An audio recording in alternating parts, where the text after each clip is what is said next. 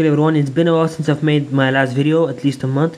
In this video I'm going to quickly show you the standard Gingerbread launcher which you may have seen in Cyanogen Mode 7.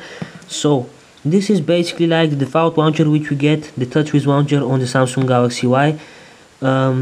Except we have a different dock here. As you can see, the pages are indicated here. This is where the page indicator is located. We've got the dialer app icon and the browser. In the center here we've got the drawer.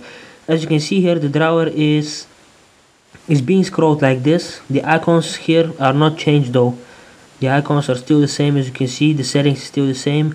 Unlike the custom launchers like Holo Launcher and others which may have custom icons, this one doesn't.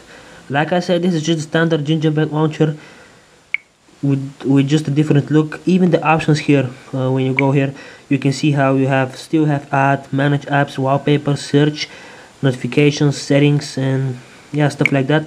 What this has though is what the TouchWiz launcher doesn't have, is custom wallpapers. So when you long press here and go to wallpapers, you can see here in wallpapers we've got tons more wallpapers here. This is the choice which you get.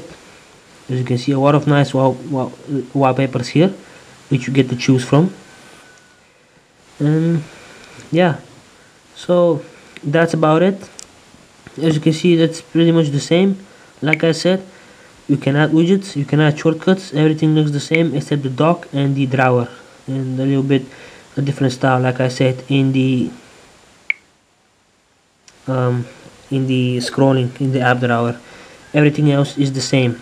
And if you get the same icons at the top, as you can see here, you get the perfect look. I do not take any credits for this launcher. I simply found it on the internet.